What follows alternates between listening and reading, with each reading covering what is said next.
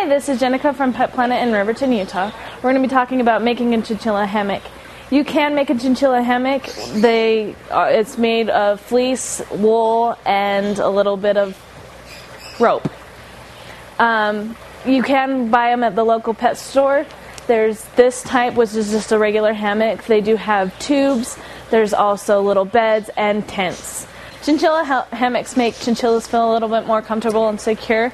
All you would have to do is actually hook it to one side of the cage to the other. You just don't want to make it so it's too high for them not to be able to get to it. If you have any more questions, please contact us at petplanetriverton@gmail.com.